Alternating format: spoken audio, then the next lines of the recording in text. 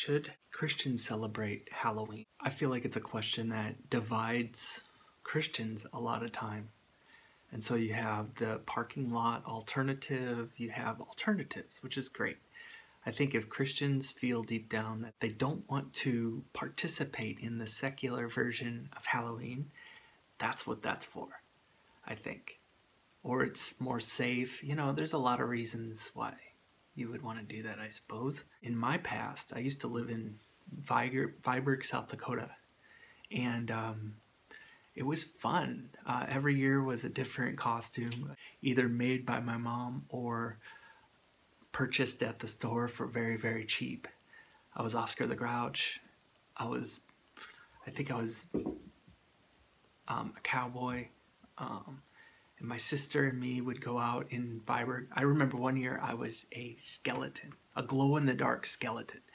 And my mom ironed on these skeleton shapes onto like a black shirt and like sweatpants.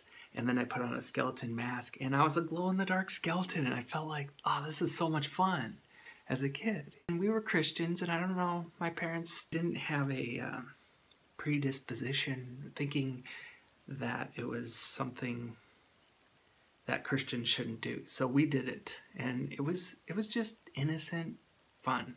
Nothing creepy or weird. It was just goofy, silly fun, and we loved it. We loved being able to do it as kids. We did that for years until one of the churches my parents went to when we moved to a bigger city had an alternative, and I dressed up like a hobo that year, and I remember how betrayed I felt not being able to go trick-or-treating.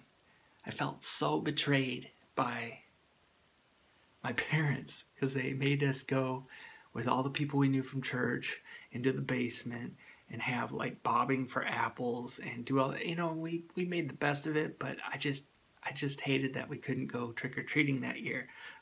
So why should you go trick-or-treating? I think that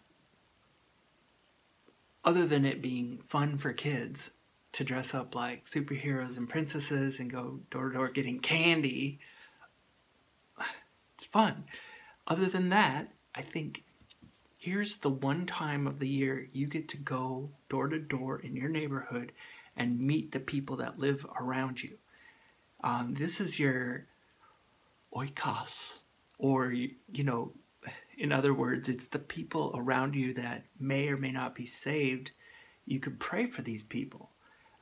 You can meet them and build relationships with them and witness to them the light of Christ. This is why you shouldn't go to the alternative, your mission field that's around your house, just built in. And maybe there's this fringe group of people out there sacrificing babies and having orgies and doing terrible, terrible things, but by and large, it's just about fun. If you're going to not celebrate Halloween in any way, turn out all your lights, then just do that unto the Lord. And consider subscribing for more videos like this.